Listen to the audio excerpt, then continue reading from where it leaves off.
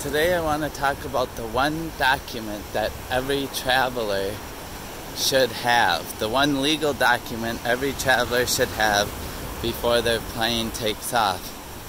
Now, many people think about having a will in place if something should happen on an international trip or a flight or overseas or a cruise.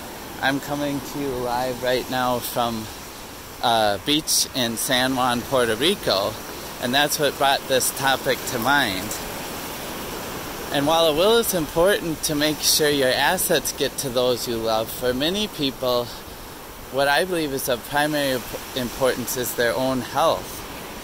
And many people don't realize that once you turn age 18, you become a legal adult, fully emancipated from your parents.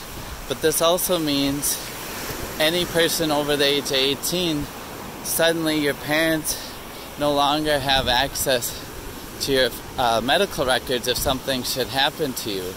So if you are unmarried and fit in that age group, over 18 but not yet a spouse, or even single, not married above that age, even if you're married, you need this healthcare power of attorney in place to decide who you want to make healthcare decisions for you if you're ever incapacitated.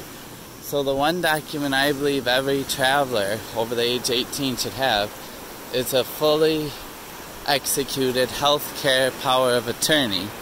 And what this document does is it names an agent, someone who can act on your behalf in the event that you are ever incapacitated and unable to make decisions for yourself.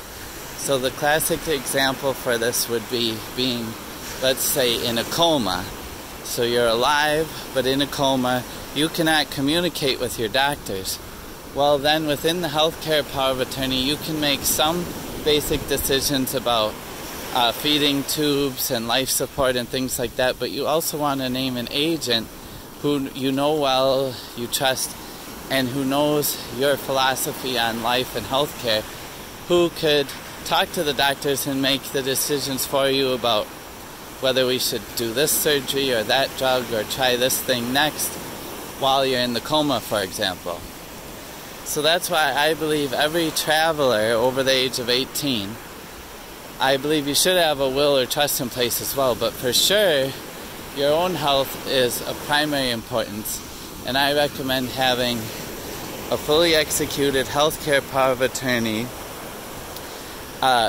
signed and witnessed before your plane takes off on that great trip.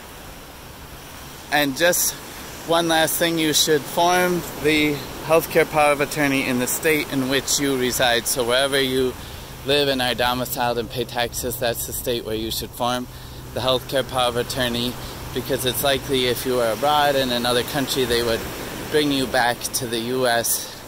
for treatment. And if you're in a country that has a treaty with the U.S., they should also recognize U.S. law. So again, the one document every traveler should have is a fully executed healthcare power of attorney. That's all for now, and we'll see you next time.